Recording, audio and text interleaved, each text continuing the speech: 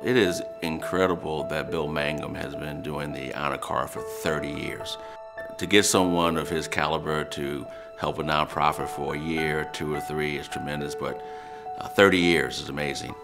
I think we all need to take advantage of the gifts that we've been given and see if we can utilize them in some capacity and give back to our community that gives to us. I would love for us to make this a banner year, not only because we at Urban Ministry can certainly use additional money, but also to honor Bill.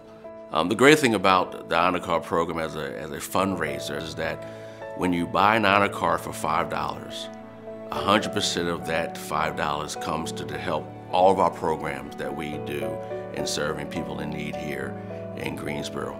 Greensboro Urban Ministry has been, it's been awesome. I'm so grateful for it being here for me. It all started with the Weaver House. Walked in with a duffel bag. Walked out with my family in an apartment. Our clients, when they receive the Honor Card, they're ecstatic.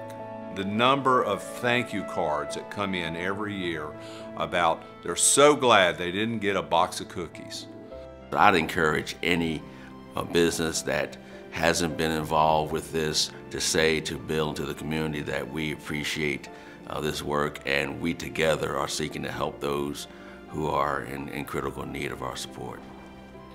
So this year's Honor Card Rise Up is the challenge for all of us to come together and to rise up and see what we can do. I think it's a fitting tribute to where it all began with Not Forgotten. Now it's time for us to rise up and to address homelessness once again this season.